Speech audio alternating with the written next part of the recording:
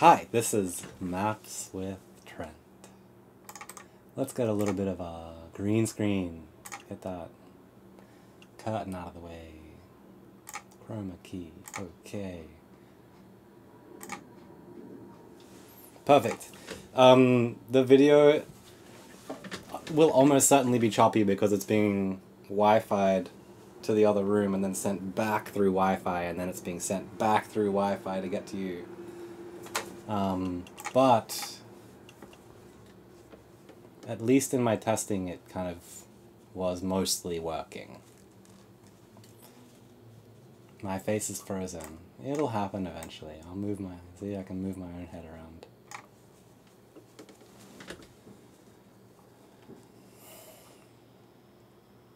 Oh, it says waiting to connect again. What the hell?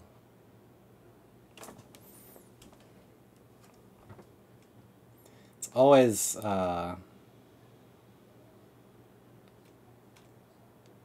everything always breaks when you actually do it for real.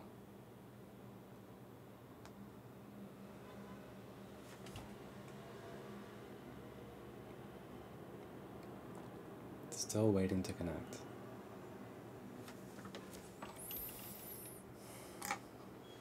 I don't know if this is gonna work.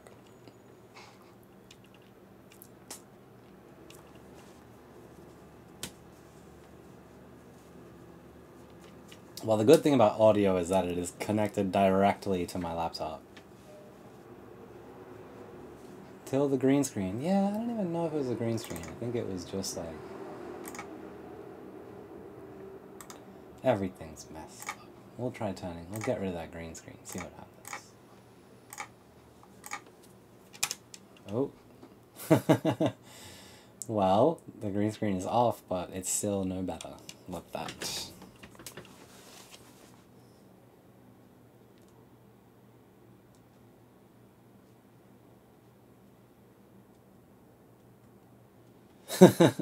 Oh my god, it's back! What happened? I don't believe it. We're just gonna leave the green screen then. Yeah, this is very complicated. I was trying to figure out a camera. Yeah, okay, well, you'll get emotion. You'll get... I was trying to figure out a camera, and you can just use your phone. But you can only connect it over USB if you have a Mac or a Windows machine. I couldn't find a USB solution for using an iPhone with a Linux machine that connected over USB. You could only do it over Wi-Fi. And that to me is very frustrating, but I don't know. It's what we have for now. So we'll see how we go. I wish I could tell you if it was, like, what was the bottleneck here. Wow, my computer says it's running at 400% CPU. Love that. It's only got 4 cores, so it says 403 actually. It seems unreasonable.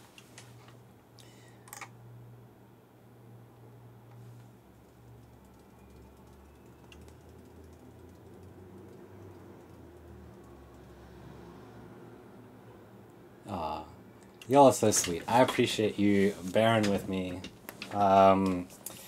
Anyway, I'm just gonna persevere, carry on, and then at some point we're probably gonna turn on the old webcam.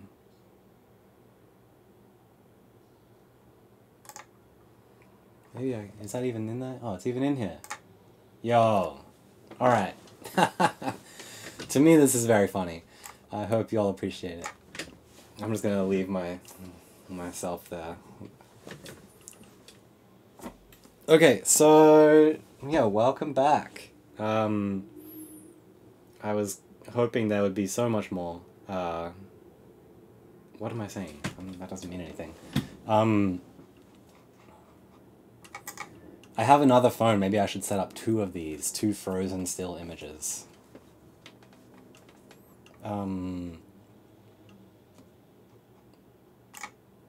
Maps with Trent and Trent.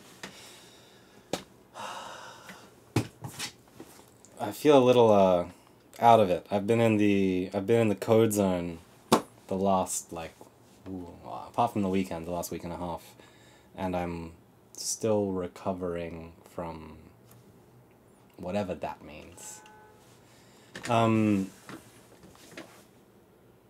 Yeah, so I'm super excited. I don't know if you can tell. You probably can't tell because my super excited is the same as my just getting through the day. But it is very exciting that with it's not done, but it's more done than it's ever been, and that's thrilling to me, at least.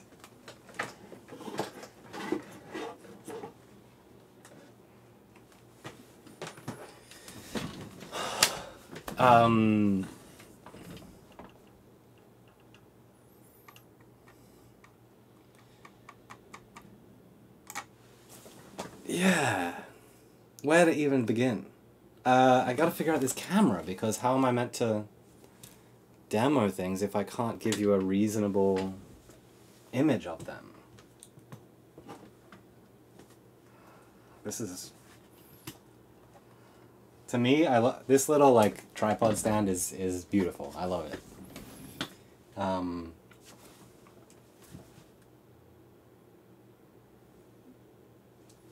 My choice of technology, perhaps less so, but here we are. We'll figure out another solution if one appears. Okay, I'll stop saying nothing and I gotta start saying something. So, I guess I'll just jump into what it is and what's new and what's exciting. There's a lot going on, and I'm definitely not going to cover everything today, but I'm going to try and give you like a pretty good run through of the kind of different functionality and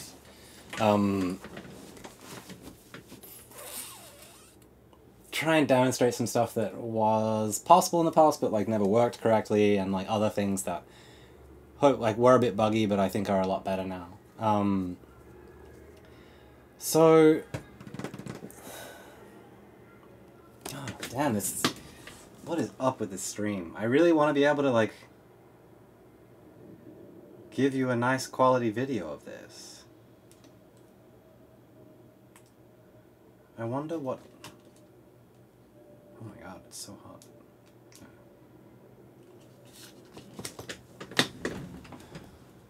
I'm just going to restart this phone and see if it helps.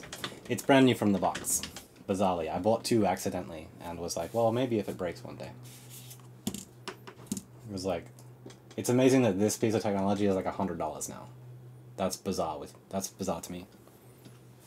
Like, there's like, I don't even know.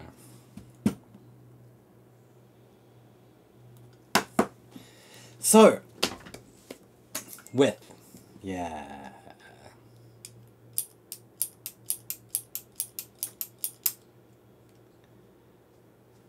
I don't know why I like can't begin the words. The words are just there in anticipation. Is it gonna connect?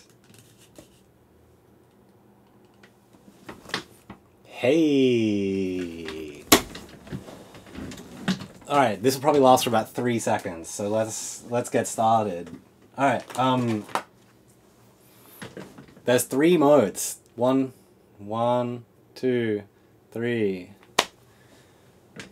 kind of general concepts of like what a sound is, or what width is. So I have 3 of them here, so eventually we're going to use them all together. But let's start with 1, right? So I just flashed these all with the firmware, meaning this is hopefully going to be the same as your, like, the out-of-box experience or the post-firmware update experience. Oh no, the video is not working. Damn it. I'm just going to keep going anyway, and hopefully the video will come back here and there.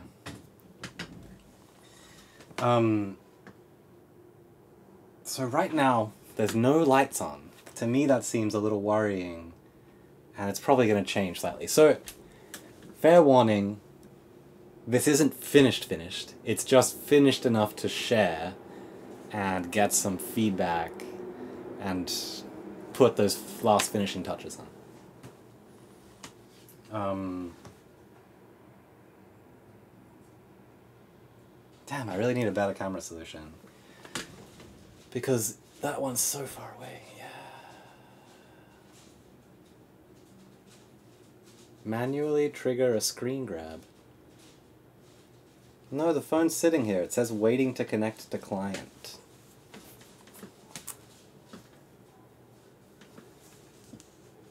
Record toggle? There is no record toggle. Unless this does it. Nah.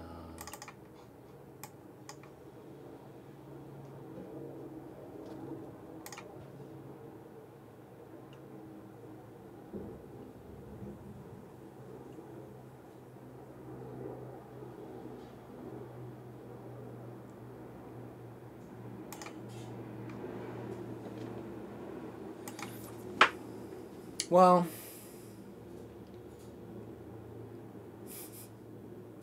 I love hearing y'all trying to troubleshoot the situation.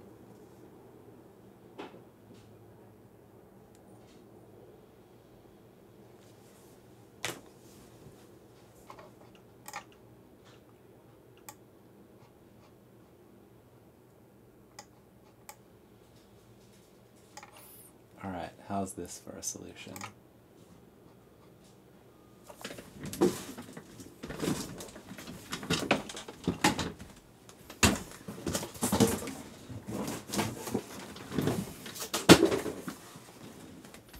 This is ridiculous.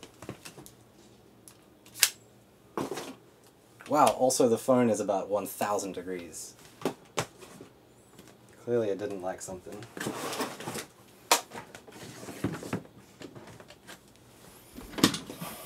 Well, we tried.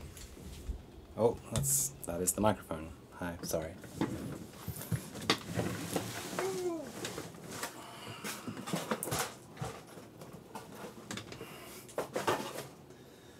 One day all of this is going to come crashing down.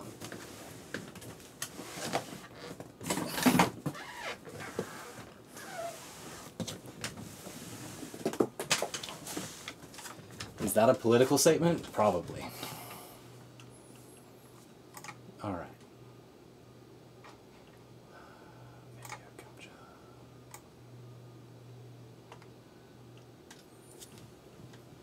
I know it looks bad, but we're gonna have to deal with it because it's all we've got for now. Until somebody finds me a solution, or if I just cave and use a Mac computer instead. I guess I could reboot this in Windows, but it's too many things. I love you all, like, making fun of me / like having fun. It's a weird thing. Okay, so let's just get started. The first mode, the mode that everything boots up in, is pretty much the... Ooh, that's a really good idea. I should just not actually say anything about it for 2 hours. Just have you, like, on the edge of your seat. The first mode, the default mode, what it loads in, is essentially the classic with version 1 mode. Minus a few things and plus a few things with a different user interface. It's not totally different, but it is kind of... It's dramatically simplified. Yo, and check this out. Oh yeah. Now I can be orange in the face too. Love it. Wait, this light can go to... Yeah.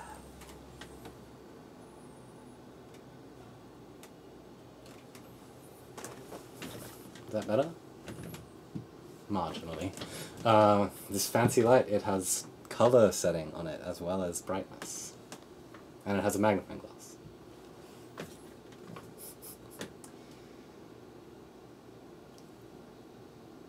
It's a tape machine. I plugged the output to the speakers. I'm sure they're not turned up yet, but we'll get there. And let's just plug in a basic oscillator. And this should give us some sound.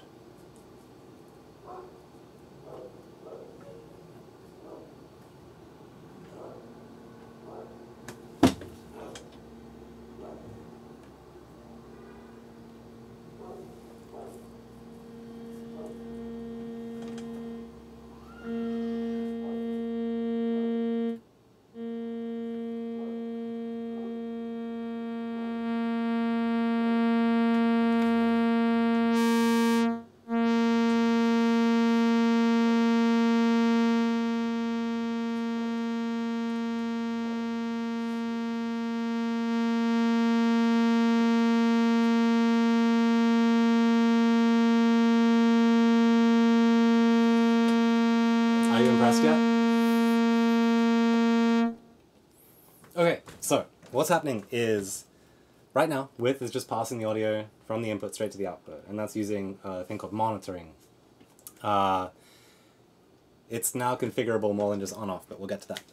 So the first thing we can do is we're going to press play, and wow, that light is so tiny, but it is blinking, you can see it. So the tape's playing, but there's nothing on it yet. It's a blank tape. But what we can do is we can hit record, and we're going to sample basically whatever's on the input.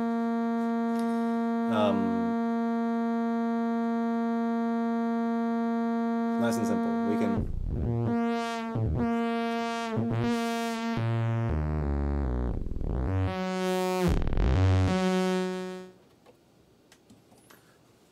Okay, so hopefully we just recorded some audio.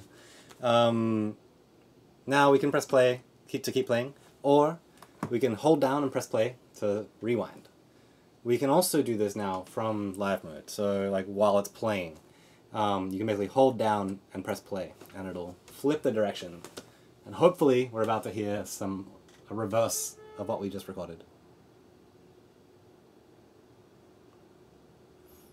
Maybe?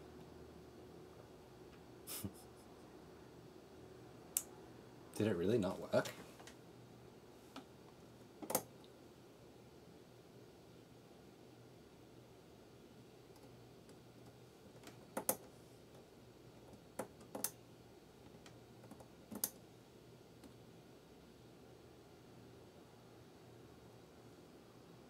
What's up?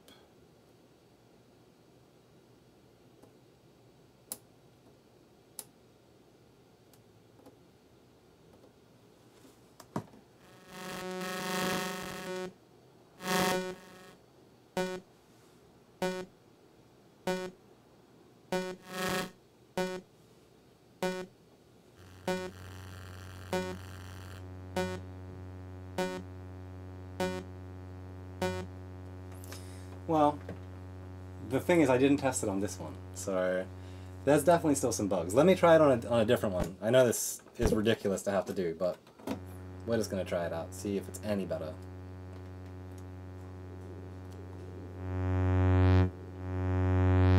Okay. There's still a few issues with some SD card stuff. But trust me, it's better than it was. And I'm hopeful that things will be better. So I just did a bunch of things. Let's cancel that now that we have some control again. So press play. While it's playing, I can hit record.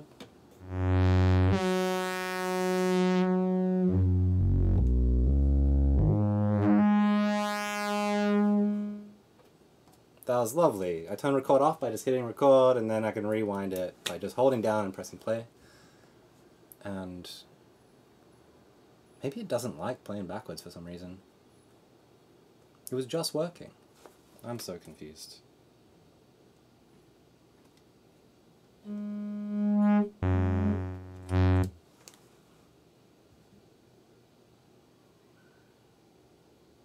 I played around with some things with the playback level, so I have a feeling that maybe the sound is there, it's just like not coming out because record's not pressed down. I was adding some fancy CV stuff. So let's kind of persevere, we'll try and figure it out. But, you know, so it goes. With record, you hit it, it turns on, the white light's on. The new feature is you can do what used to be done with called dub mode. You can change how much of the old material is erased. And you do that by just holding record, and then you kind of scroll up or scroll down. And you see the amount above the toggle, and you also see it on the yellow light here. So the yellow light is kind of like the strength of the erase head. So right now it's like halfway. I know it's impossible to see, and I apologize for that. But that's where it is. So, and then as you you press record, the yellow light always stays on, so you know whether you're overdubbing or overwriting. So this is playing backwards. Let's flip it back forwards. Now I can set a loop. And the cool is I rebuilt this specifically to make it more like a typical oh, that was weird. More like a looping device. Everything is CVable, we'll get to that in just a sec. So you tap it once to set the beginning of the loop, and you tap it again to set the end. Simple.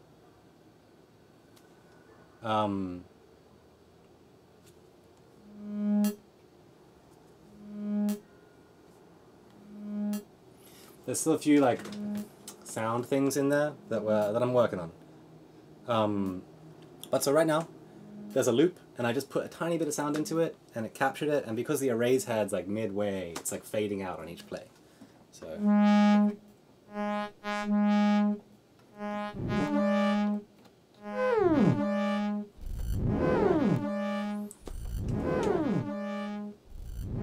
we can make these like decaying things. They're cool, whatever. That's not super exciting, but let's... Ooh.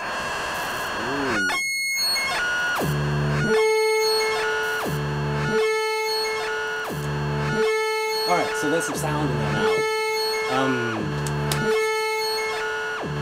You can change the speed by holding play and pressing up and down.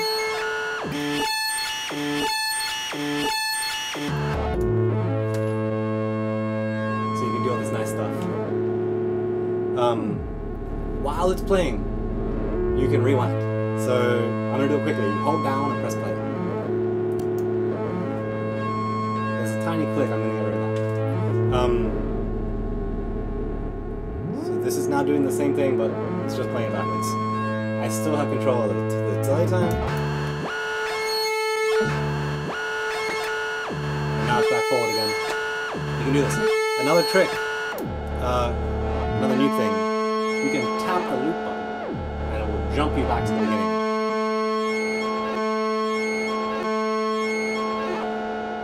It's no more like holding a loop and pressing up and down. It's just like, you just get a reset, that's it. The next thing, it's like play up and down, except you do it with loops. So here, I'm going to hold loop and press down, and that's going to, I think, halve the loop time.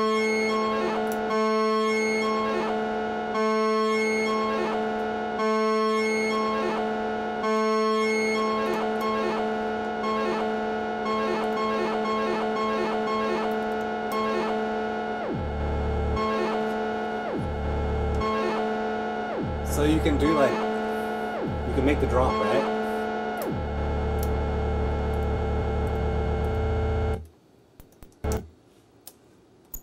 It really didn't like going that short. Let's make a new loop.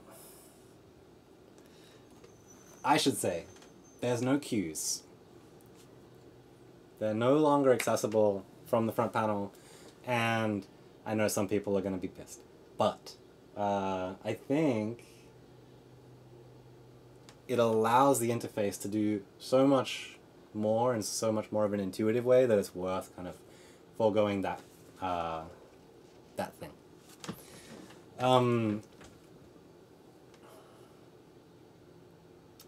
There's a way to do most of it with I2C, and I think in a lot of ways it makes more sense to do it with an interface that has more than just 10 LEDs to kind of show you what's going on. So that's the big sacrifice. That's the big thing that the 2.0 doesn't have. But we'll kind of, hopefully I can convince you that it's worth it.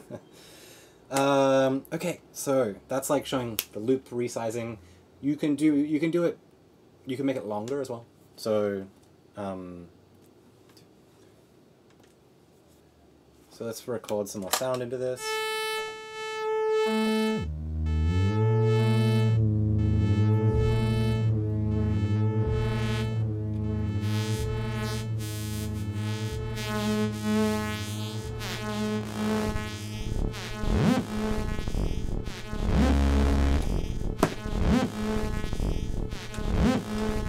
I hope you're appreciating the sounds. Slicing stuff up. Yeah, we'll get there somehow.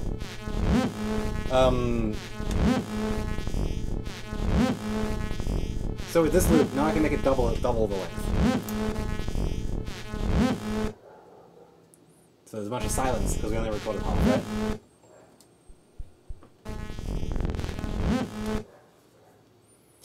One cool thing you can do is the way the loop multiplication and division works is you take the loop and you want to make it bigger. So this is happening that it goes to here. When the playhead eventually gets into this half, you can divide the loop and it'll take you to the second half. I think. Maybe that's not true actually. Let's see if it works.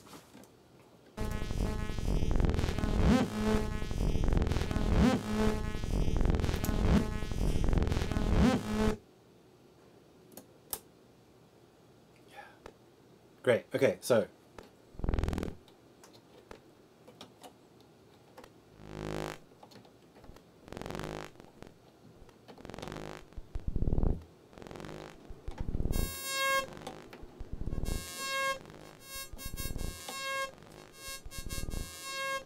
this is now some new sound, and I think we go up, right?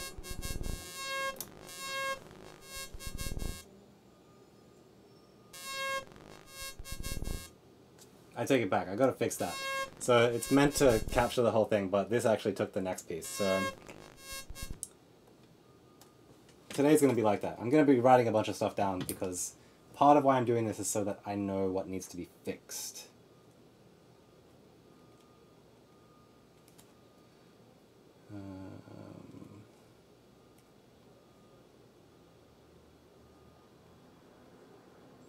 But yeah, there's this idea that you can kind of you can divide and like halve and double the size of the loop, and I think that kind of opens up a lot of really interesting possibilities. Swamp loops, exactly.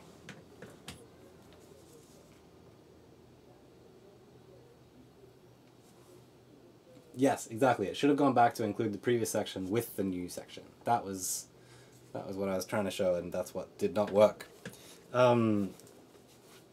Okay, that's the kind of basics of the loop section. There's a couple more things in terms of panel controls. So that's some basics. So this is, it's monitoring at full scale right now, yeah? There's three key combos that allow you to change 3 settings in the same way that you set the kind of erase head strength. So the first one is the monitor level. So you change that by holding loop and play together, and then you can just change it with the toggle. And it's continuous, so this is like about 50%. So it just means you can do some kind of more interesting stuff where you kind of turn... You basically have control of the dry level. It's CVable, which basically gives you a free VCA, which you can do cool stuff with, but we'll get to that. So that's the first one. I'm going to put it back on full scale. The next thing we can change is the recording gain. So this is independent of the monitor level, and what that means is you can basically get a VCA that doesn't affect the dry level signal, but does affect the signal going into the tape. And you do that with record and play. So there's like the top two, the bottom two, and then there's a split gesture, which is the next one. So the bottom two is the record level, because it includes the record button. So you hold that, and then you can kind of...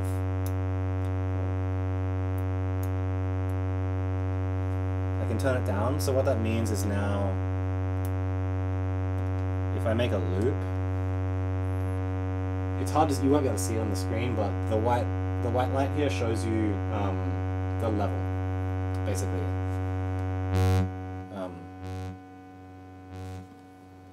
So if I turn down the monitor level,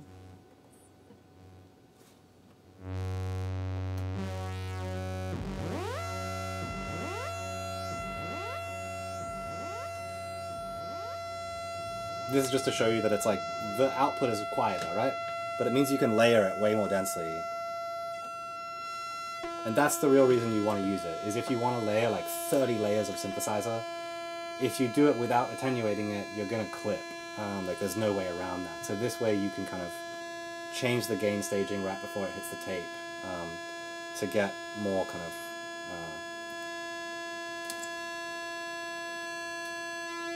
more headroom.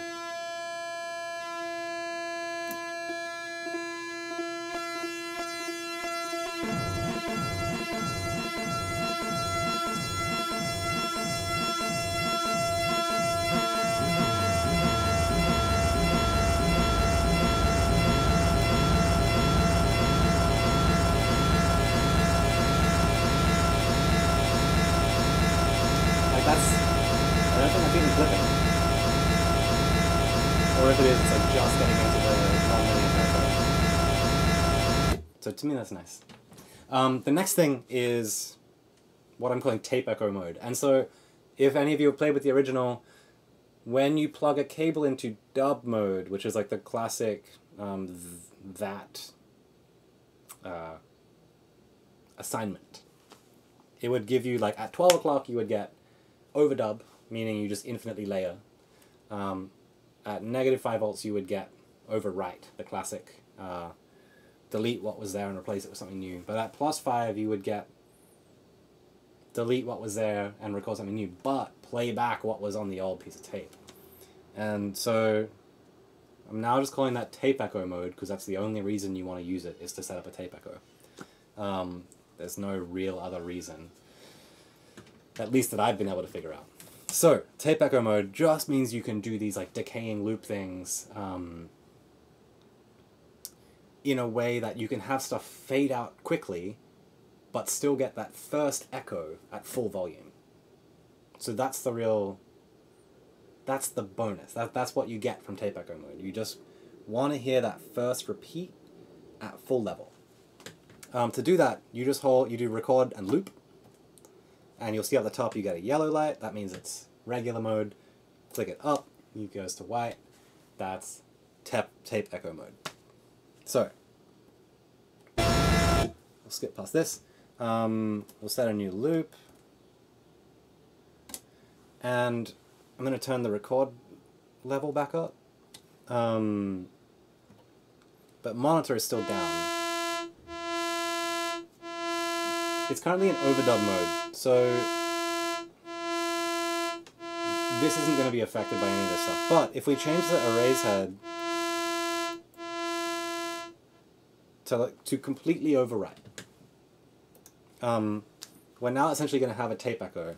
So you see, I'll play some sound in, and then it'll take a second and play it back to me.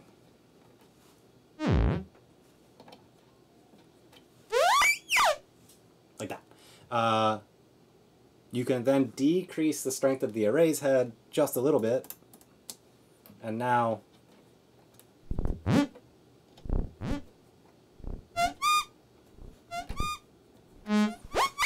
basically it just gives me a delay. This makes more sense if you hear it live, so we'll turn monitor back up. So we have monitor again.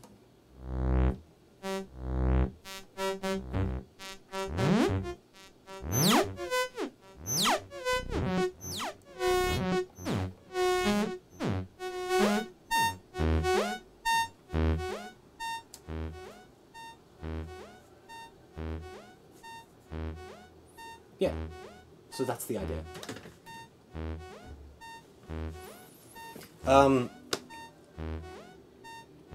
I think that's it. Those are the basics. Those are like the kind of the key ideas for like navigating with.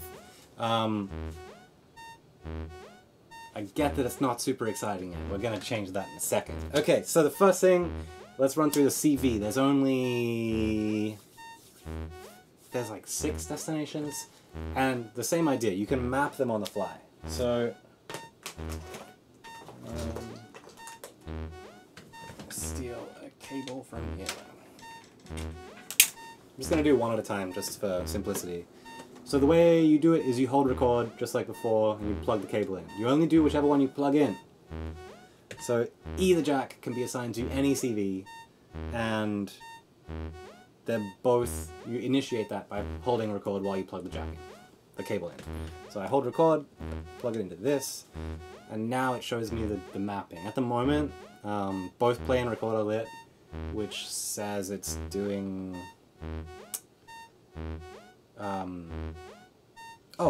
recording level, right? I haven't figured out the defaults yet, so you won't have to do this the first time. You'll have like the 2 best things, but I haven't figured out what they are yet. So the first thing we can do is we control tape speed. Oh, there's also like nudge, but it doesn't sound good yet, so I'm not worrying about it. So basically what happens is it flashes whichever one I'm about to choose, and then I just press down to confirm it. But like, it's not plugged into anything, so... Let's make a... I just want to make a plain loop.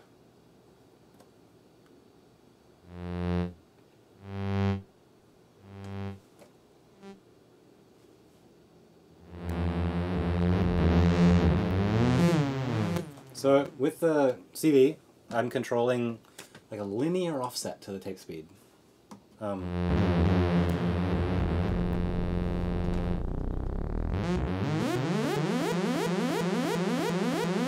this adds to the play control, but you can take it so far it goes backwards as well. This is while it's playing, so this is during play. I can still... You can still use the panel to change stuff as well. So that's reversing it while it's happening.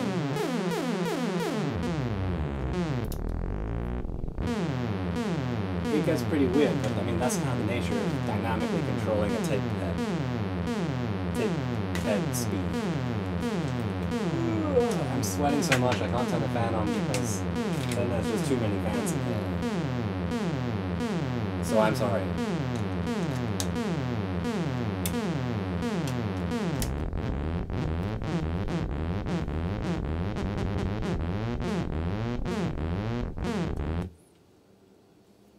Does that not work? Okay, so controlling the tape speed while it's stopped, not currently working. CV linear speed doesn't work when stopped. Well, maybe we can try and make some nice music soon. Okay, let's move on. Let's go. The next thing we control is the right side. So the white light on play. This is exponential tape speed. So again, you press down, you flick down to kind of confirm it. Let's overwrite that sound with just.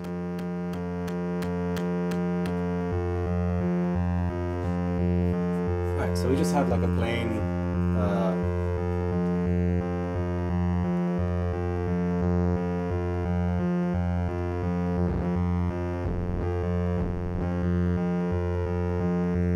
what's that?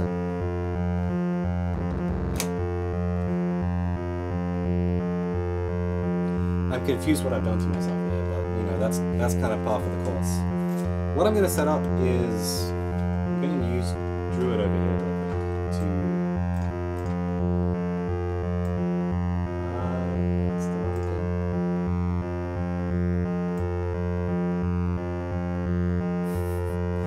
I was trying to resize this, but apparently I'm not allowed to. Cool.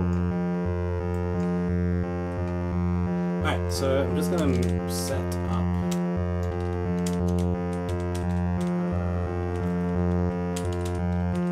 a little output. I'm going to make this is using the new Crow firmware. There's going to be a... It's already finished. I don't know why we haven't released it, but it's kind of been... We've been beta testing it, and there's like 1 or 2 issues, but I think it's pretty much good. It doesn't have this stuff in yet, but I'm about to post that after this stream. What we need to do, output 1, let's make it an LFO, which is like 2 seconds and has an amplitude of only 0.7, which gives us like a little more than an octave. That'll start it, and we also want to set a scale, which is using the new use a pentatonic scale just because it's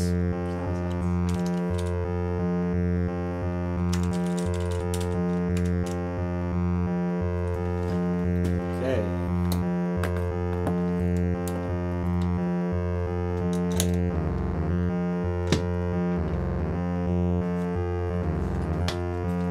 Alright, so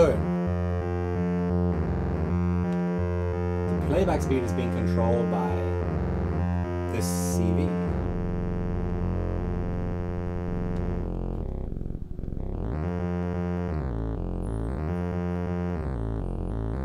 So right now this is just a static tone recorded into width, and it's just being basically sequenced by the fault rocket signal from the Crow.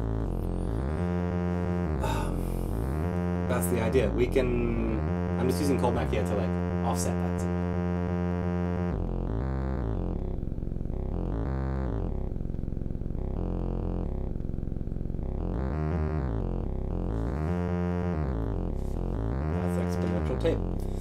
So you can use that. I would use it kind of for like sampling style stuff, and you can use it in conjunction with the loop button, which allows you to reset to the beginning of the loop. I actually don't think I've tested that. Are we even game to try? Actually, I don't even know what it does. Yeah, I think it's not hooked up. I gotta make a note of that. CV of loop. But basically you'll be able to kind of have one option to reset to the beginning of the loop and another option to... Wait, does it already do zoom? Let's find out. So... I don't know what this is going to do, but let's try it out.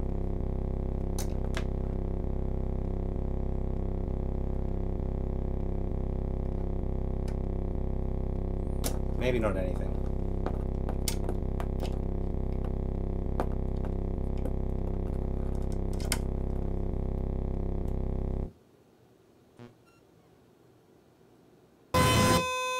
Whoa.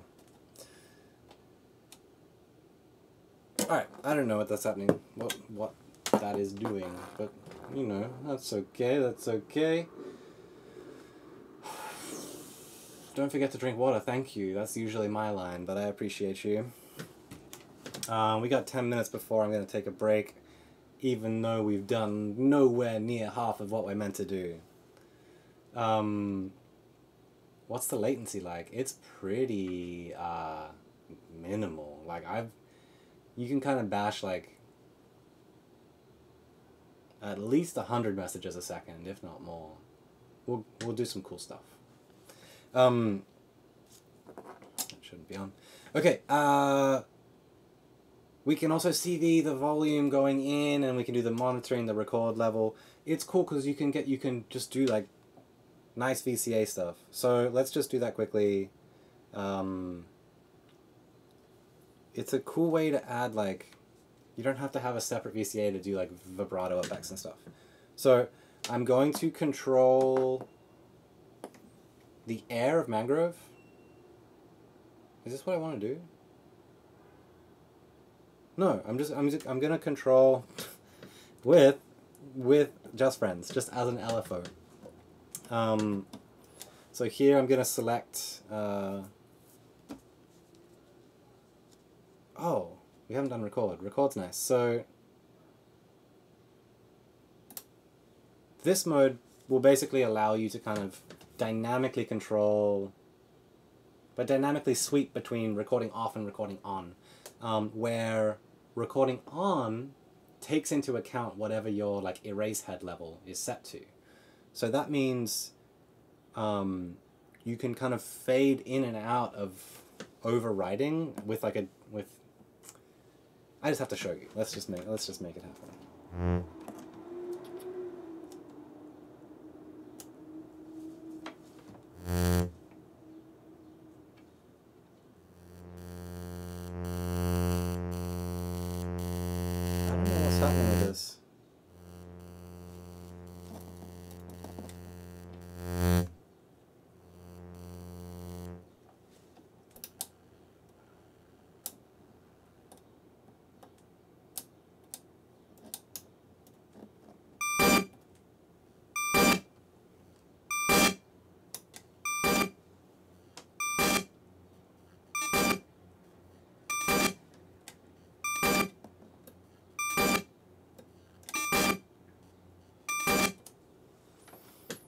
There's some weird stuff happening, some interaction that I don't understand. And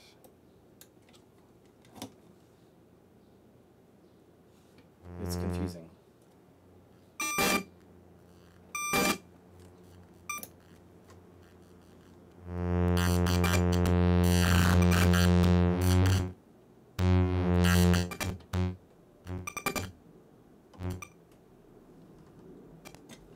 Well,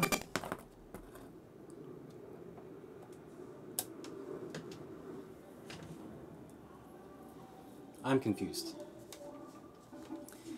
But these things will get better. Let's not dwell on that for too long. I want to quickly show you a couple of things we can do. The first exciting thing we can show is... I kind of want to watch what it's like on the other side, just seeing these windows moving around. The cool thing, ii.w tape, this will become obvious in a second, .help. It won't be able to print everything, but that's okay. So here's a bunch of commands that we can send it. We can control whether it's recording, whether it's playing, we can reverse it, we can control the speed, which is like linear speed, we can control frequency, which is like volt per octave speed, the pre-level, which is actually the erase head level, I gotta change the name, monitor, record, head order is the echo mode, I gotta change the name, I gotta make these notes, I2C names.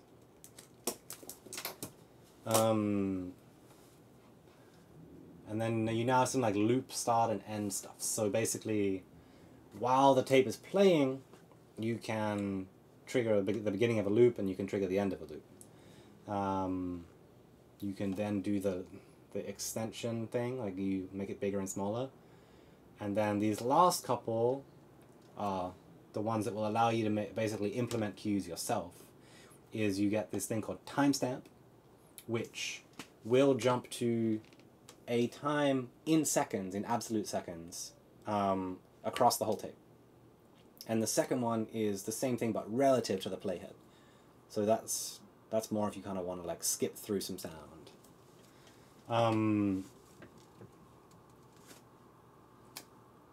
Yeah, that's the way. It's gonna be teletype. I'm not entirely sure how it's gonna work on teletype because this seconds number is gigantic. Because it's like, I don't know if it's 6 hours or 8 hours or 12 hours of tape. Anyway, it's a lot. And it requires a 32-bit number to speak to, but teletype only speaks 16-bit numbers. So maybe there is a way. I'm not sure. But in general, it should be at least possible to a 1 second granularity. I don't know if we can get my like milliseconds accuracy with teletype. But why don't we demonstrate this? I'm gonna try my best to make something happen. So let's say let's turn play on. Ooh, and there's 3 of them here, and they're all playing at once because they're all on the same address. So we can press play. Why don't we? One thing I've been enjoying doing is making an alias. So I'm going to call ii.wtape is now just t. So I can now say t loop start and then loop end. And we're now looping. So let's turn record on.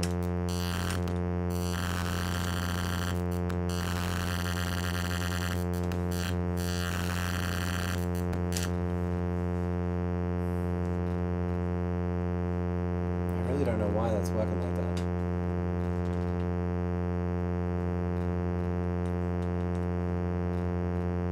I kind of want to restart it, but I'm going to hold off for the moment.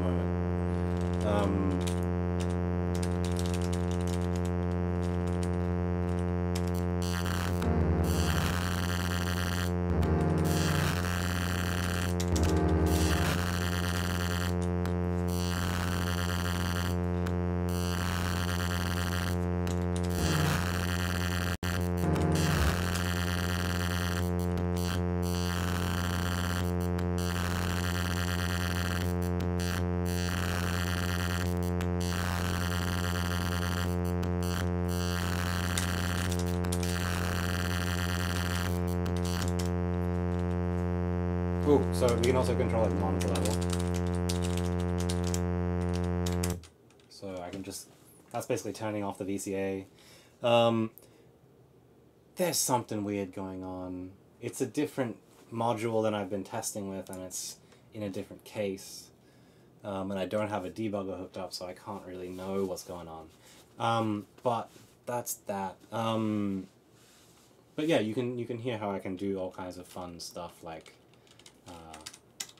yeah, set like really have pretty precise control over these things. This is all like floating point, so you can go like this kind of thing if you want.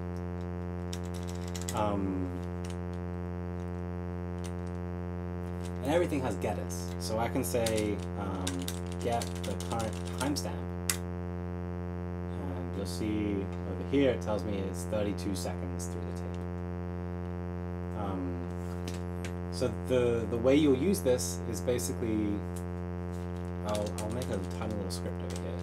I want to make a new receiving function, so I can say ii.wtape.event is a function which takes a new event type and a value. If name equals timestamp, then let's print time and concatenate that to a value.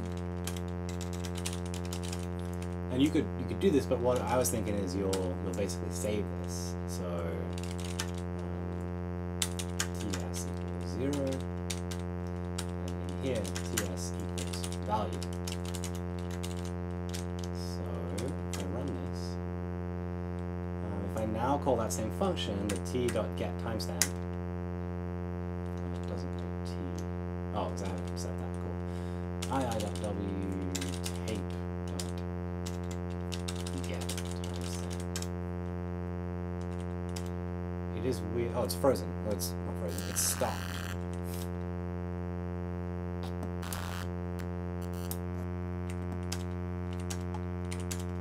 Ooh, maybe there's something else going on here. Oh, it's because it's talking to these other two. It's confused about which one to talk to, and like that's an issue. I don't imagine you're gonna have all three running at the same time like that. But now we have this thing. We've captured it, so now I can print the value in TS, and oh, I can't have this local. That's why.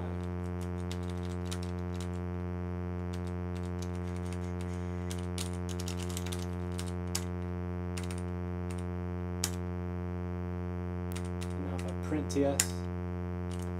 So that's basically showing how Crow can kind of like remember the timing.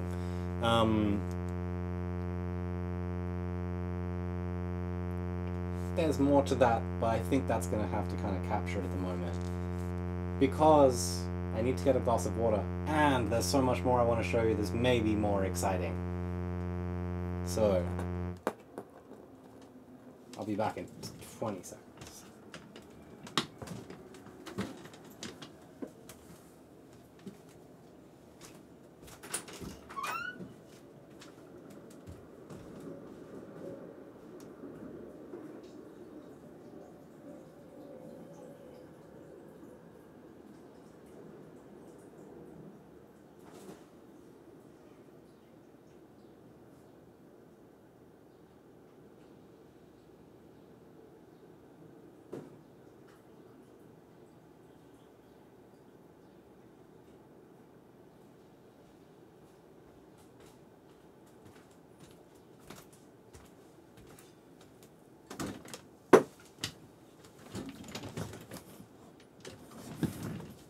Okay, yeah, drink some water. If you haven't drunk any water today, you can turn that around right now.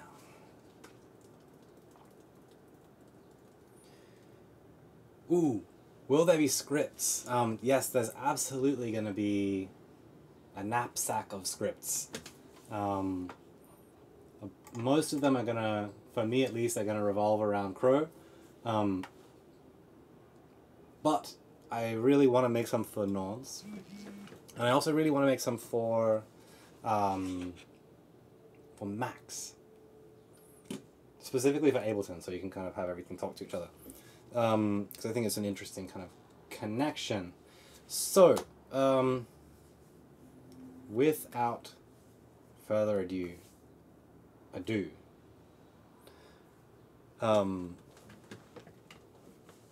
let's show the next thing.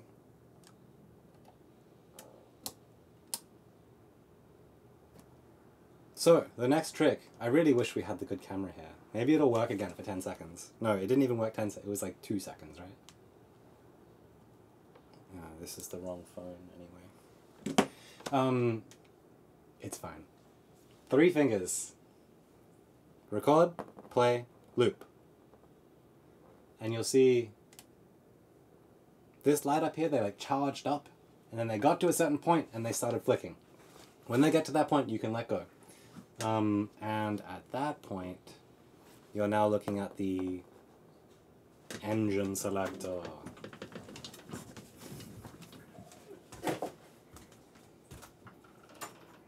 No, it's all good. Wow, I'm so sweaty. I'm really sorry for that. That's just the reality of being myself in this heat. If I hide down here as well, it feels better.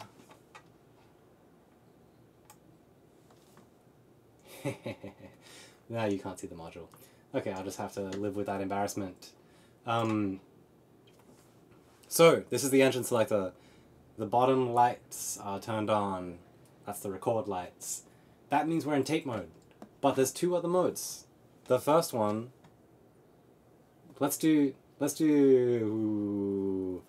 gonna do the loop button. So this, we'll click up here, the lights show up, and then we basically hold down and like charge it up until it flashes, and it'll load us into delay mode.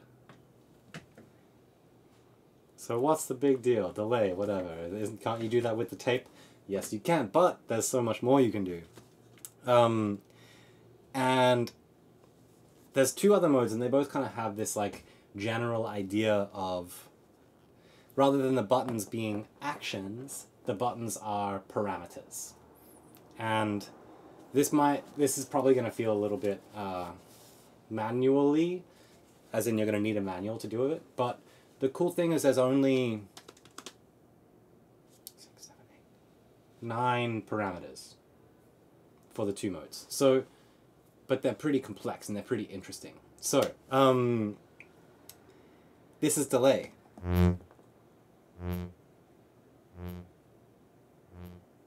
There's some funny stuff going on with the recording, but I'm sure it's my fault. I just don't know. It seems different to what I was hearing earlier today, and that's confusing to me. But let's persevere. Okay, so I'll walk you through the parameters. So why don't we do that by basically playing a melody on Mangrove. I'm going to add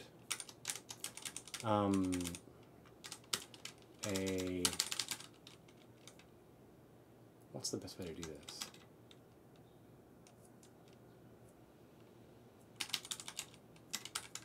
I never quite know how to do this stuff, but that's okay. Metro 1 time equals 0.3. The event is a function that just triggers output 2, and then we're going to start it. We need to configure output 2 to be a AR. So hopefully, with one more cable,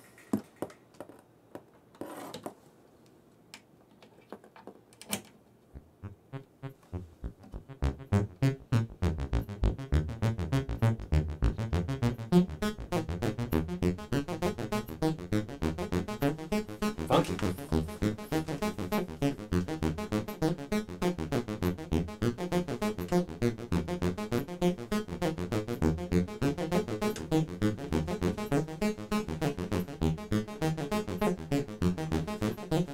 The first parameter is on record, the yellow light. It's the time control, it's the rate control. If you hold it up,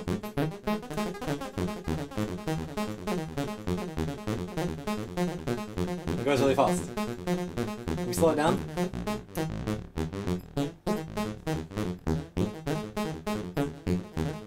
It slows down.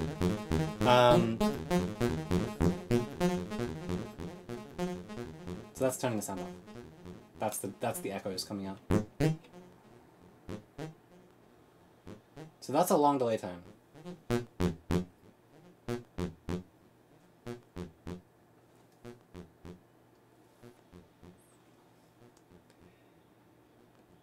And it's modeled like in a bucket brigade style. So is it halving and doubling? It's continuous. So I'll put some sound in. Oh, let's do the second parameter, which is feedback, which you just press record, and you basically like alternate between the two. So you press it, the first time you press it, it's the left, it's the time control, the primary control. Press it a second time, you get the secondary, which is feedback. So time, feedback, those are the classic delay parameters. I can hold the toggle to like slide it up, or I can kind of tap it to get little increments. I've just pushed feedback all the way to maximum, and so now it's basically an infinite looper, and it'll stay exactly at that point. So I can like push sounds into it. So, as much as the new tape mode doesn't have as many functionalities, a lot of the stuff that you used to be able to do with the regular mode is easier this way. And there's a few reasons it's easier, which we'll get to. But here is a great example where it's like, you want to do that like layered looping thing, like this is a really nice way to do it, I think.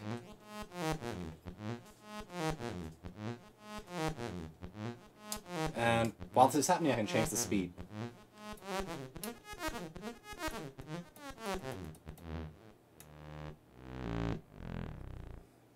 It's a little, it's not very dense, but...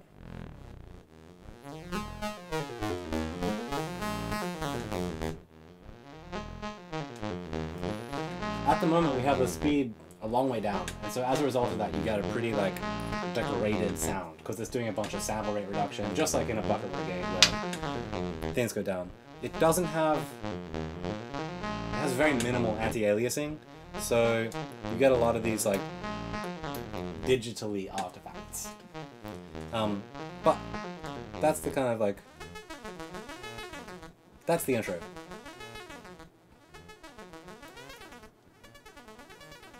So those are the kind of the two classic params. The next thing we have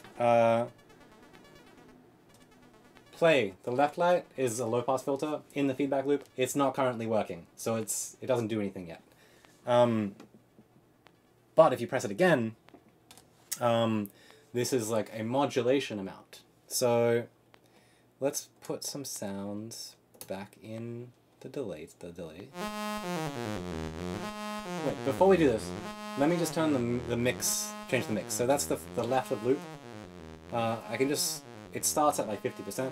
I can hold it all the way up, and it now is like 100% wet.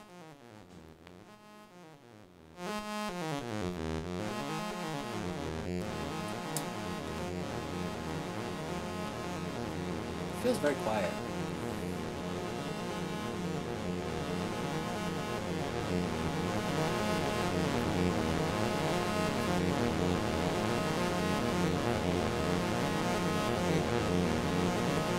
Okay, so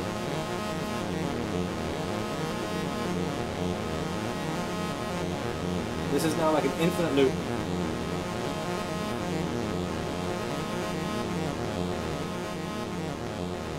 Oh, okay, it's decaying slowly, but it's basically like just layering and layering.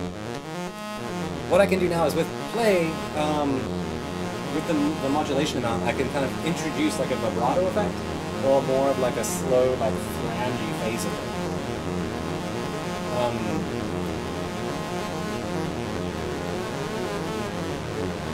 It gets pretty dramatic if you take it too far.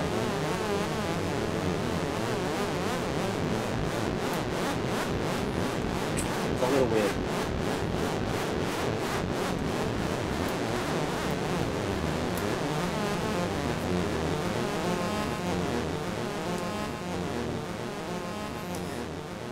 This parameter is bipolar. The middle point is no modulation. As you turn it up, you get increasing amounts of modulation at like that vibrato speed. But if you turn it down, you get like a way slower like. So if we just go. And just like swarming effect.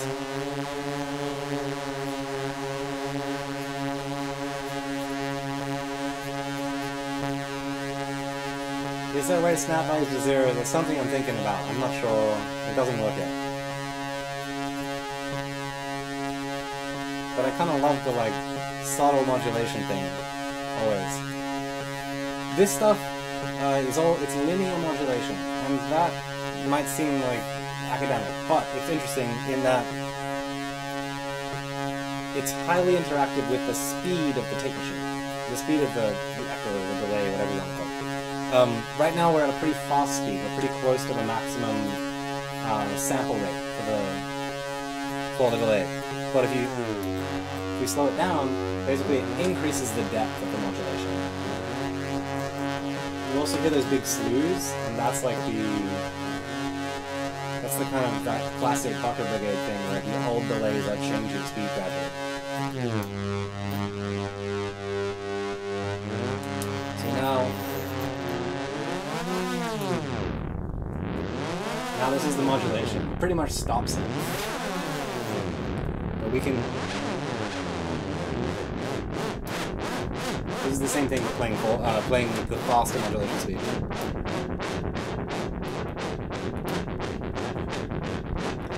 So you can do some weird stuff.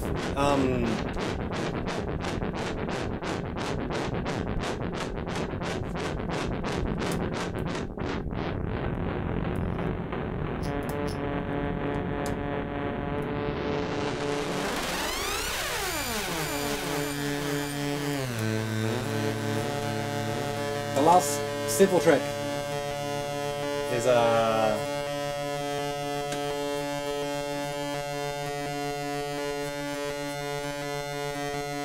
freeze.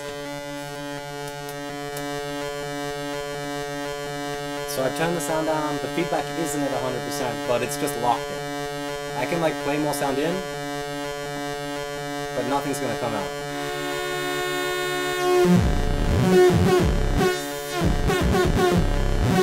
It's not being recorded, basically. And so that's what freeze is really good for. While we're here, let's show it. So, we have this fault per octave signal, right?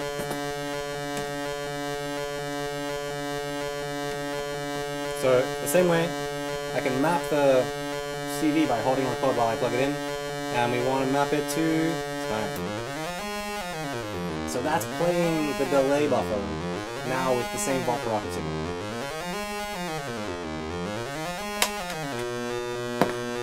So there you are. There you are, there you are. We can unfreeze it by just flicking the toggle, and that basically re-enables recording. Cool, okay, there's a couple other things. The first one, which do we do first? Looping. So you can do looping in a more, you can do a looping in a similar way to the tape machine, right? So let's sequence the mangrove again.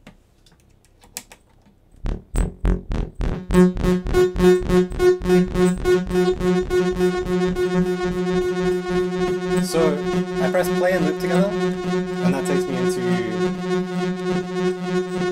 looping mode. I can do two different things. The first one is I can do a loop, so I can say the beginning, the end.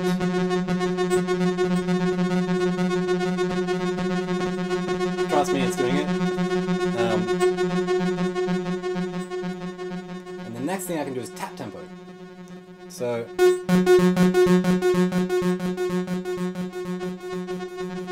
I just want to set the, just turn the feedback down a bit.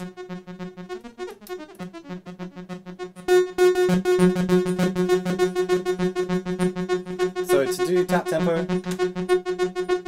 I just have to tap it down. I think it's 5 times. So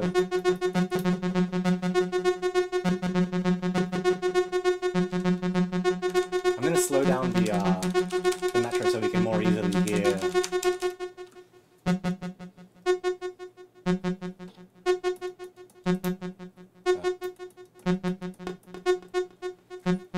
So you basically tap it in and it'll like resize the tape buffer so it fits.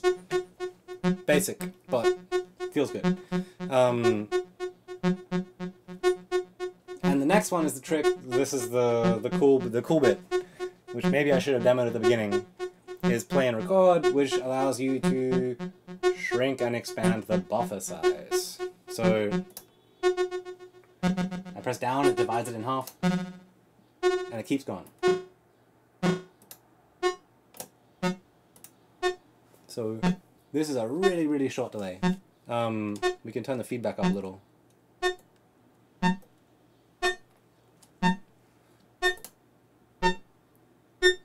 So now you get those like comb filtery things and stuff like that. Let's take the decay a little further.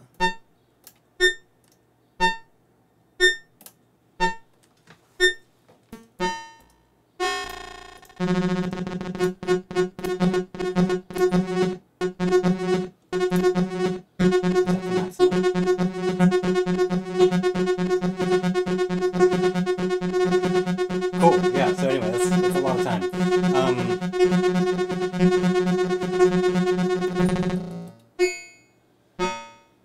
But it's fun to be able to kind of, I think, shift between those two things. It feels good. You can, if you slow the tape speed down, you can make it loop up to 20 seconds. That's how long the delay time can get. And then you can use that 20 seconds and divide it into sections. There's I2C commands for all that, which I think makes it a little more predictable. Or reliable? Able to be understood, maybe is the correct phrase. Cool, yeah, so voltage control. Yes, the classic. We need to do, let's clock the delay. So I want to map it to loop and play.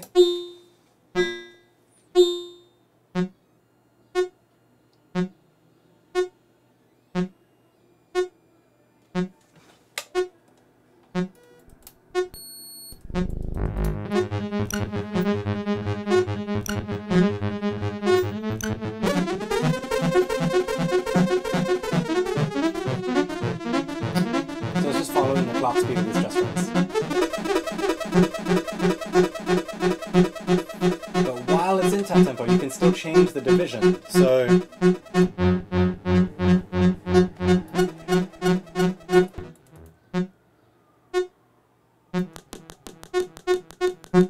it gets a bit weird.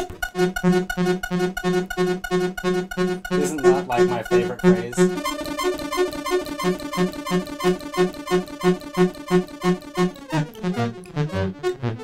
But that is very satisfying, and I never experienced it until this moment.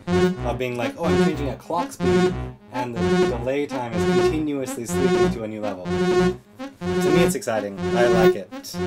Oh,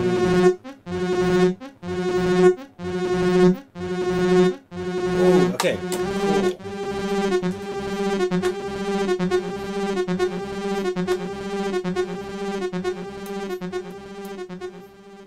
One other really nice CV destination is controlling that zoom control, which I think, I've never played with one, but I think it's similar to the Make Noise,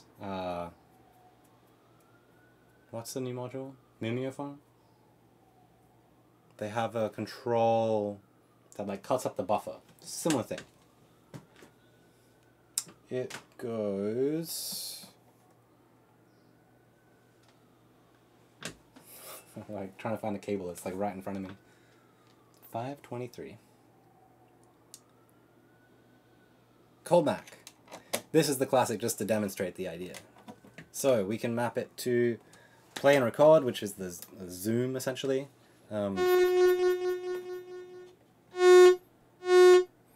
as I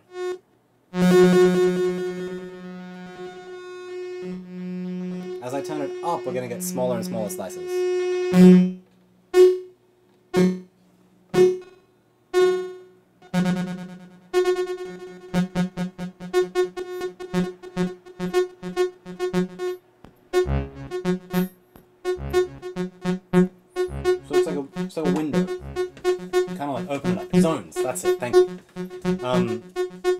And so it does the same thing, so it'll kind of capture wherever the playhead's pointing, it'll like divide the loop in half into whichever half the playhead is in.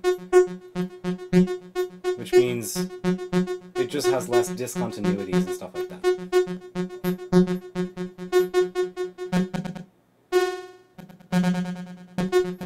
So it can be really fun when you like open it up after you've been focused in on something.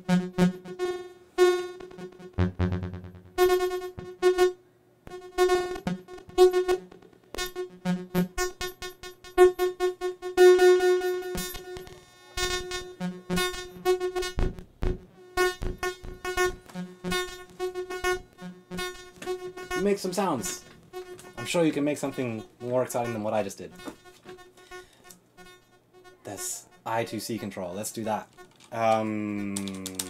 W. I think it's W del for delay. Let's have a look.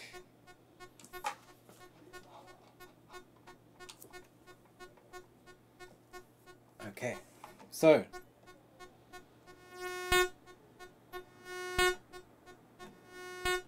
Turn that down.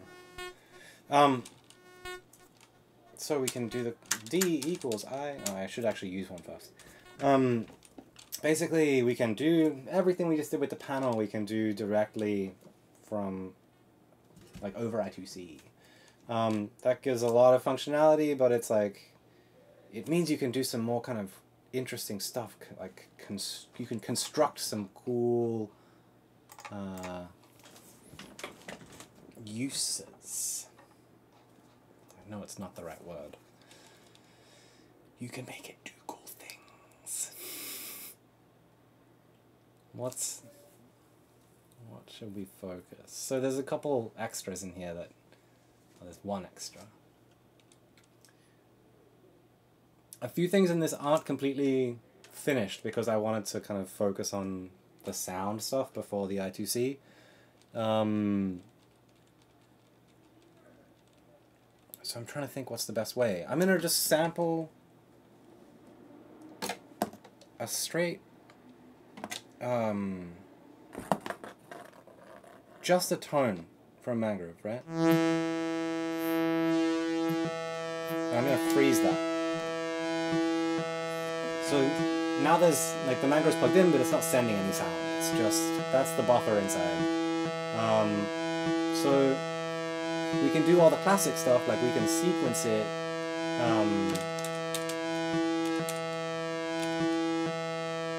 Like, let's make a new metro. And let's say...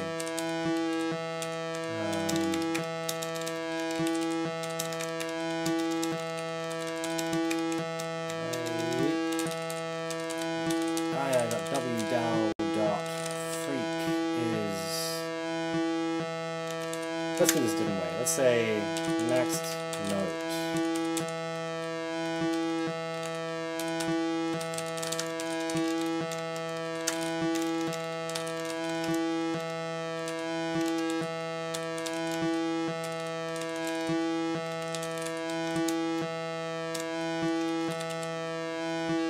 So I'm going to grab,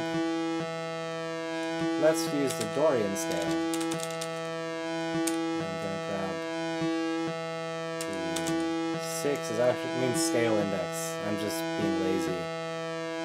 We're going to set that.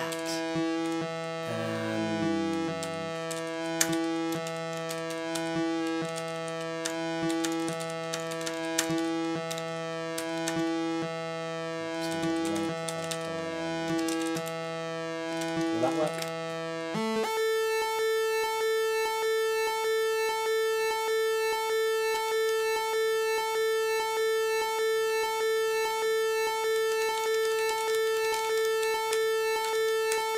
What's the issue?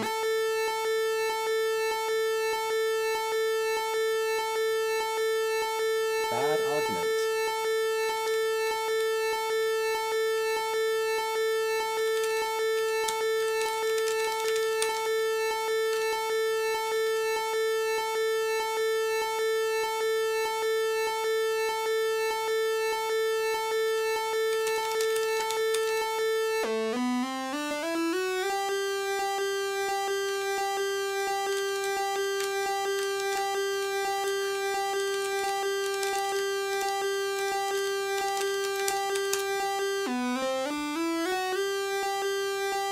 Oh, come on. It's a precedence issue. Thank you. Yeah, Snorgaborg. Nailed it. Where is my cursor right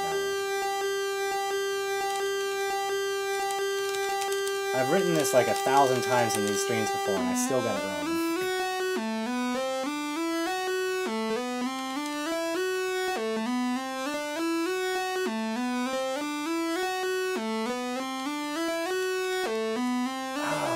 That's what it is.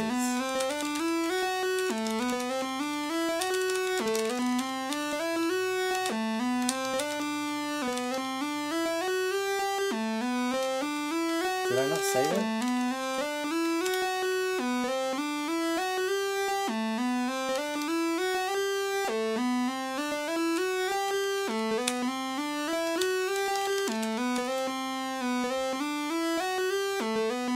Finally. Okay, cool. So, we're playing some notes, that's whatever, but let's unfreeze this. So that's going to fade away. Now we can add another thing, we can do pluck. Is it pluck or strike? I never know.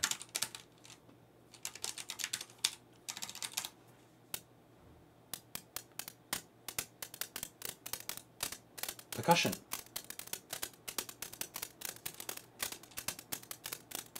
This is kind of whatever. You're not super excited, right?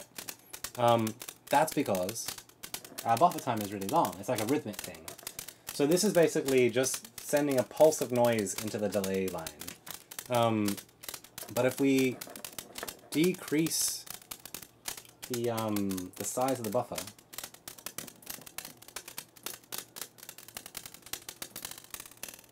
we'll start to get these like string synthesis sounds.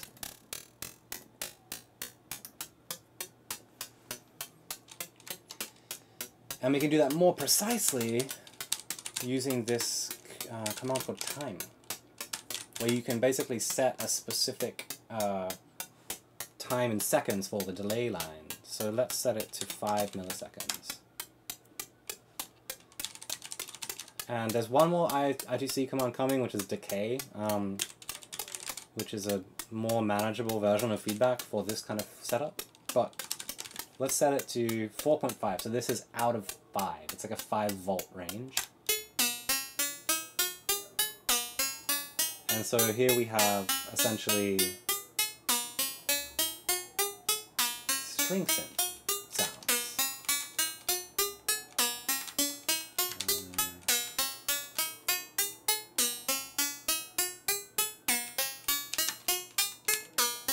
I'm going to drop it an octave.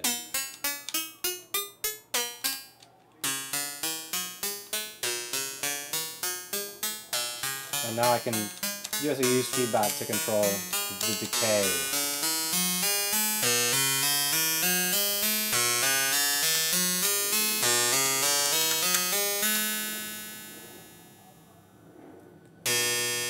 I'm really excited for the low-pass filter to be done because it'll make these sounds a lot more natural in their decay. But I just haven't had time for it yet.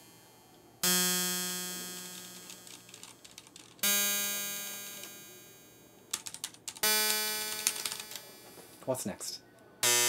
Oh, right. And so here is a great opportunity to demonstrate the modulation. So I'm going to set the amount of modulation to just a tiny bit. Ooh.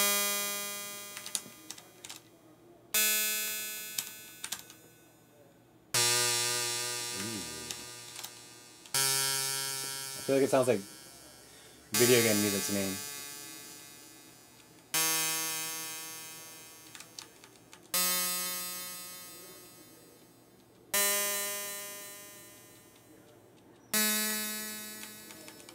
I think this would be really nice with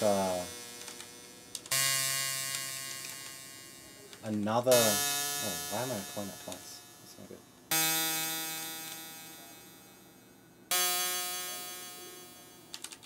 Another timer that's phasing a little bit. We'll use the exact same thing otherwise. So it's only monophonic, but it'll be kind of interesting like this.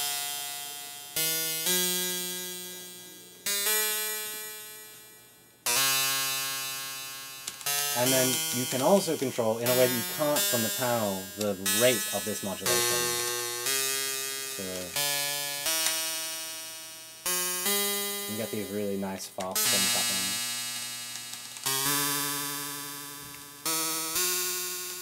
And this is like volt per octave. So this will be a really slow, like drunk sound. And then it's all modified by a positive or negative on amount. So this will divide it by 10. So you can imagine the slowest rate with the negative modulation is just going to be like a stupid long modulation time. Which just becomes like a weird... I hope that's the YouTube capture from this video.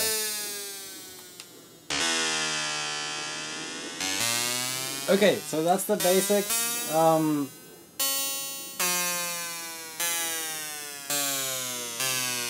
promise I'll have actually nice musical examples at some point, but to me this is like, I don't know, this is kind of, it's a bunch of new interesting things. So, it's already 5:30, we gotta keep pushing.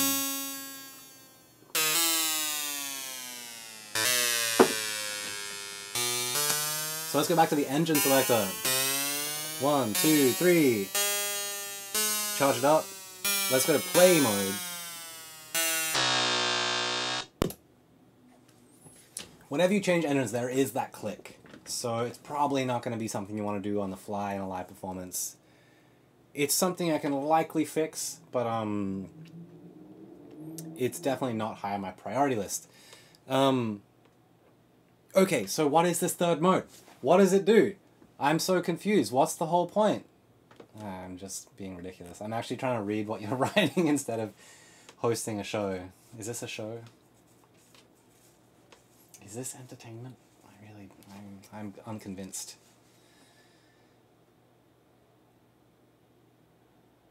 To address multiple widths. So what I will say in terms of I2C addressing the different modules, when they are in their different modes, they are all on different I2C addresses, similar to how like Ansible does it with its different modes. So you can do one of each, no problem, and two of each is forthcoming, but it's not yet available, and having one with tape mode control other widths in tape mode is something I really want to build, but I don't know if I can do it. It might have to be like a community thing at some point in the future. That's the initial thing. Okay, so what does this mode do? What is under the play button? What is hiding? And I'm going to start with... Wait, maybe I should start by patching something like... Yeah, let's do this. Alright. I want to bring it back to... Hey, we can actually use this.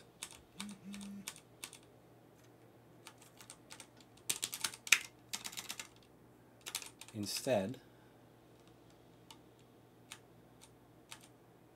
I had such a great patch for this earlier and I don't remember what it is. I think that'll work.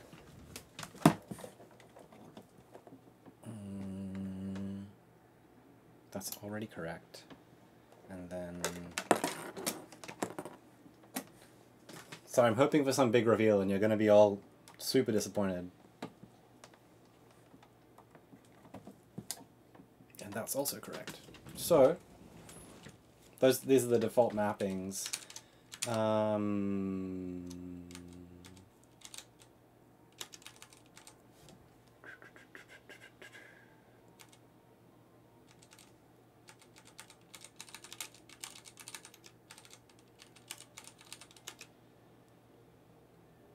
Is this going to do it?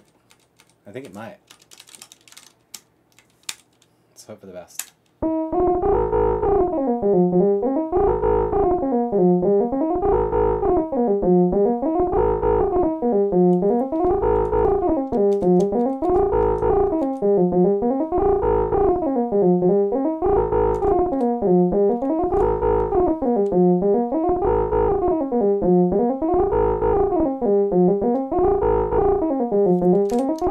I'm just going to play around for a bit and you'll figure it out.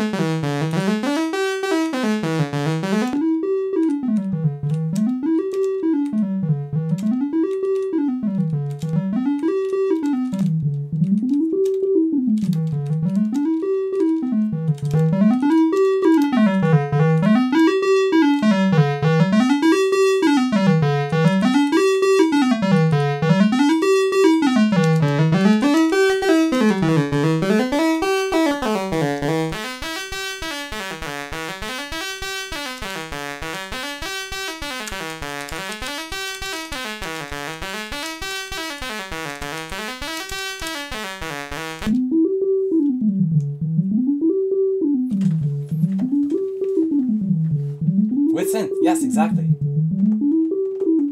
This is 2-operator FM synthesis. And before I say and, let me just do it.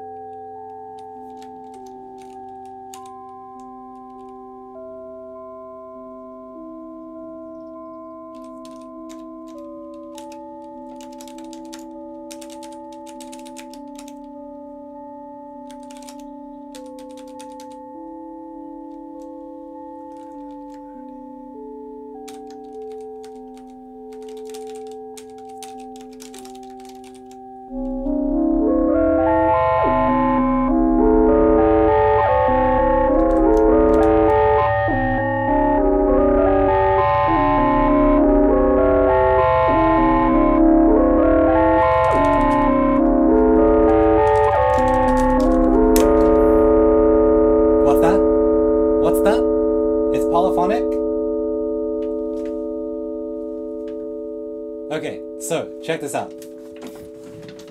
It's all controllable by CV2.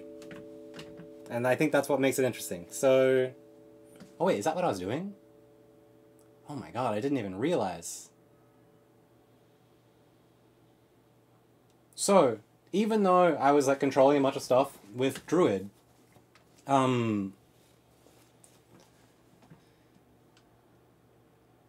those notes were all just being triggered with CV. These two cables. So I'm sending a volt per octave signal on the top one, and I'm sending a pulse signal on the bottom one. So you can use it with any sequencer, but you can set the decay time, so the LPG time, low pass gate time. You can make it really slow so that those notes overlap each other. It has 4-note polyphony at this point, but it might go to 5. The algorithm's a little expensive compared to like what's in Just Friends. So yeah, you can do a lot of the Just Friends synth stuff with this, but it has this focus on just intonation based based tones, right? So that was all being triggered with this stuff. We can change that. So you can free up one CV jack by, instead of using a gate into this or that, you can plug the gate signal into the in jack. And it's like, in is an audio input, but you can assign it to be a gate. Well, a trigger signal, technically. So this would still work, and it'll allow us to CV control a really interesting parameter that I want to show you. I'm gonna speed up the time.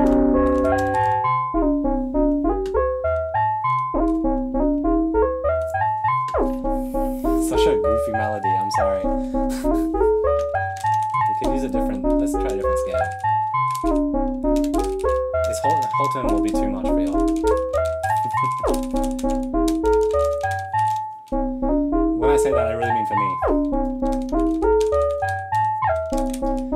It's not even being used. Cool.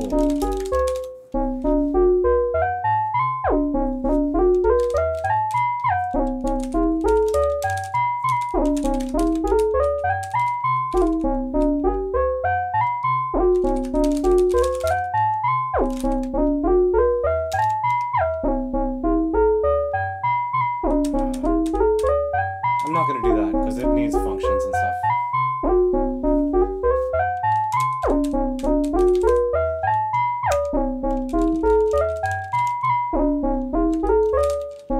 Alright, so we're good.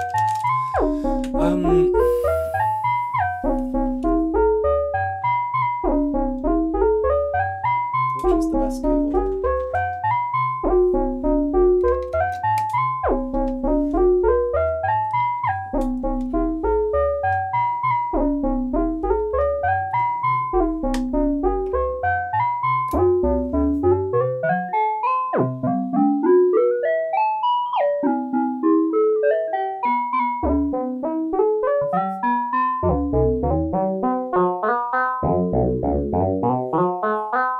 So bizarre. So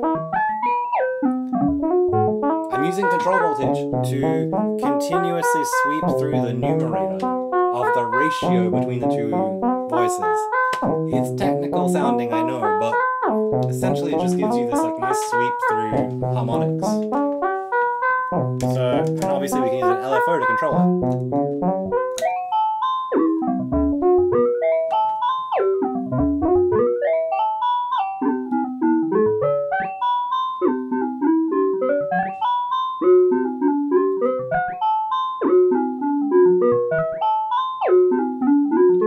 And you can control them on the panel too. So the top two gives us numerator.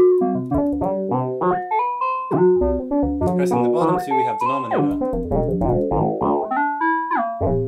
So if you increase the denominator, you get these more atonal sounds like this. Or you can just have pure harmonics by going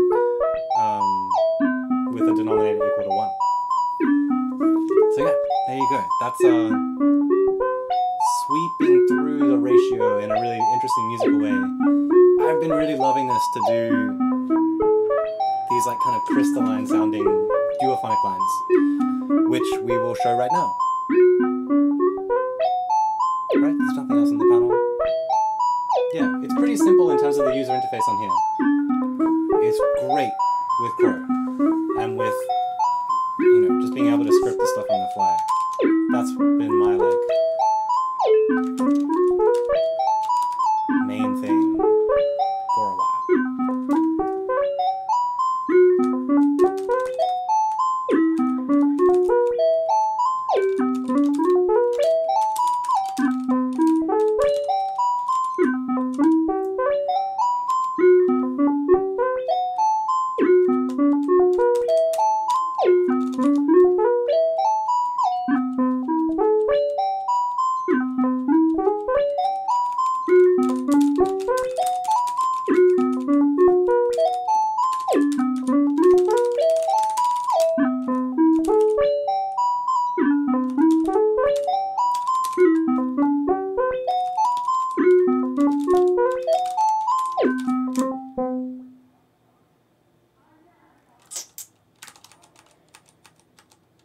always happens.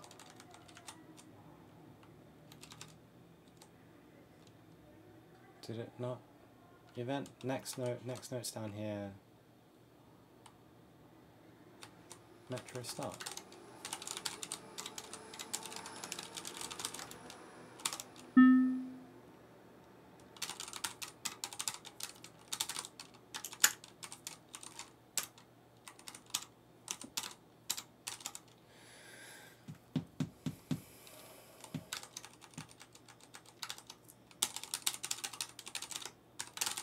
Oh! This is why.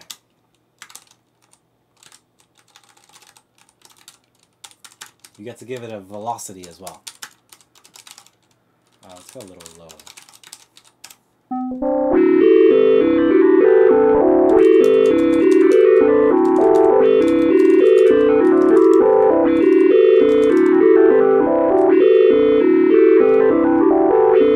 Ooh, and there's a...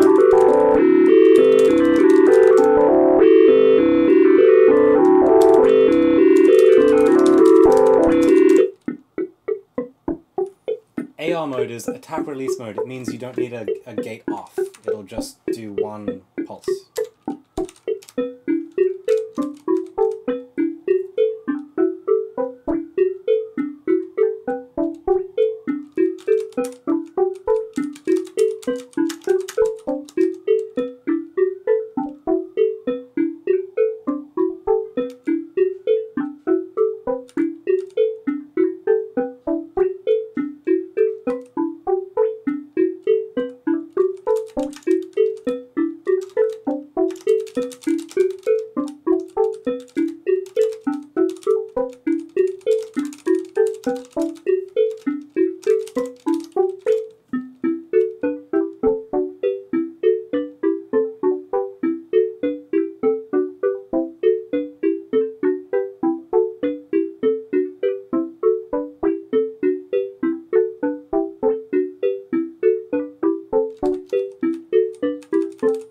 And just to prove to you that the I2C stuff's really snappy, let's try this.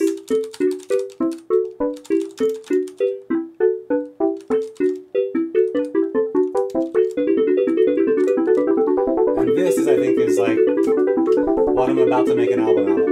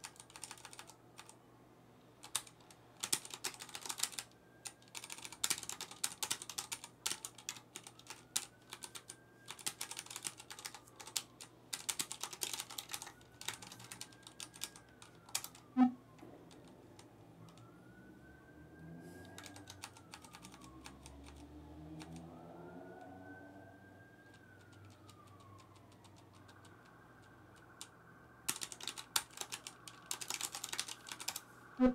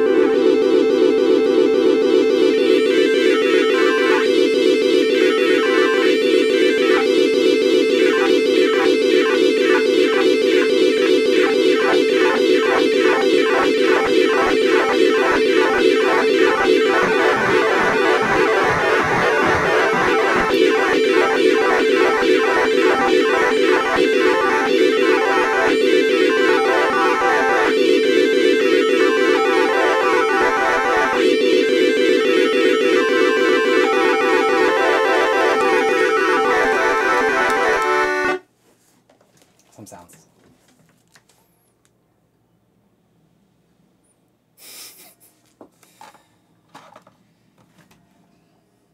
It's 1 minute to 6 o'clock.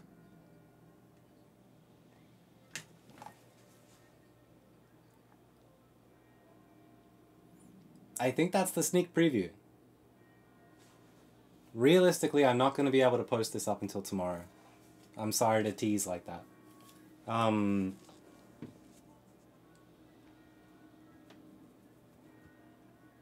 But I think it's cool. It does a lot of cool stuff. I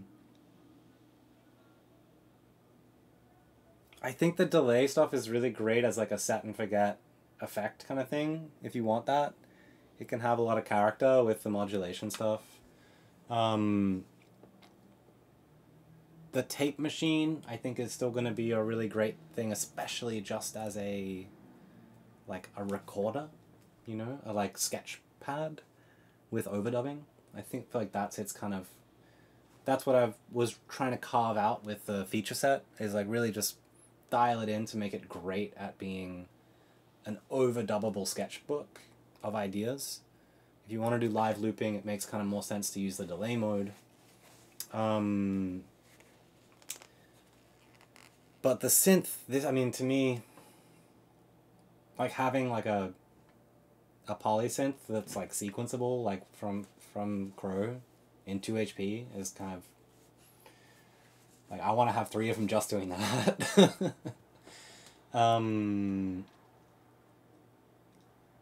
But yeah, so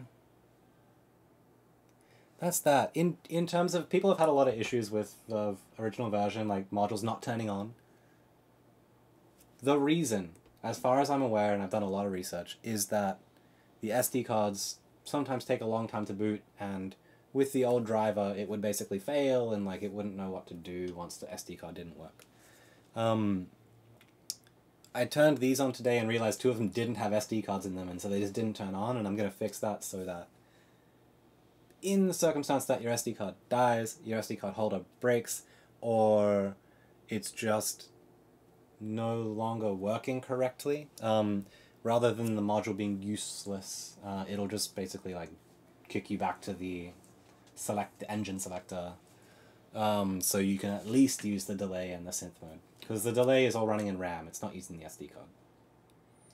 So I feel like that should kind of, it's not the best thing in the world, but the reality is, you know, these SD cards, they're only really made to be written over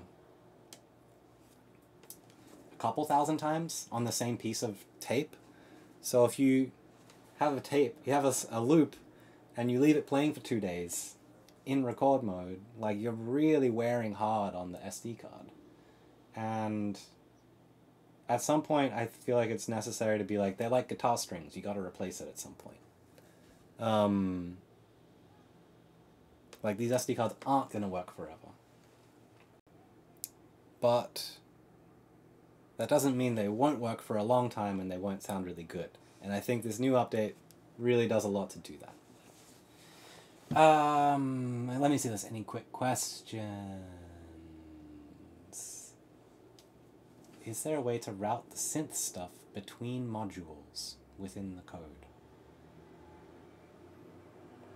I'm not sure what you mean. Do you mean like from the with synth into the with delay or the with tape?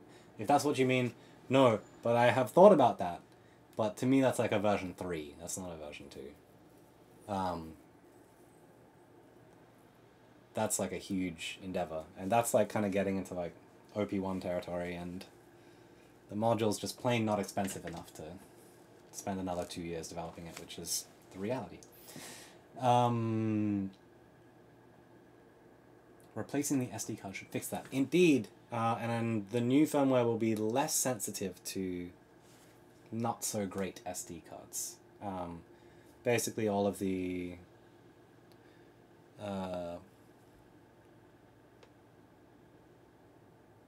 I've decreased how much data is being streamed because now data is being stored as 16-bit rather than 24 on the tape, which helped a lot, and the whole like buffering system is totally rewritten. The playback engine, a lot of it's from Softcut, heavily inspired. Praise to Ezra.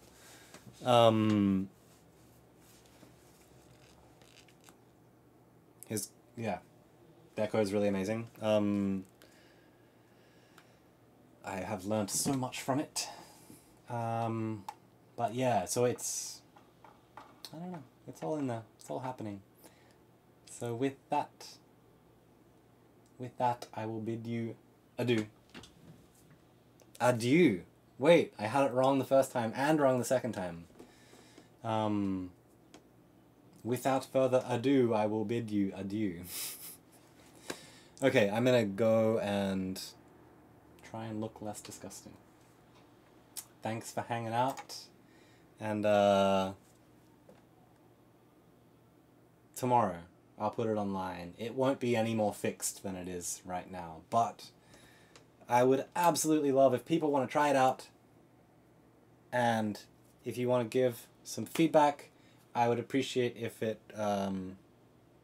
if you could tell me how to reproduce the issues you're seeing, but also like no need to go into like stupid depth because there's a lot of things that I know are issues already, and like don't worry too much. We'll get there.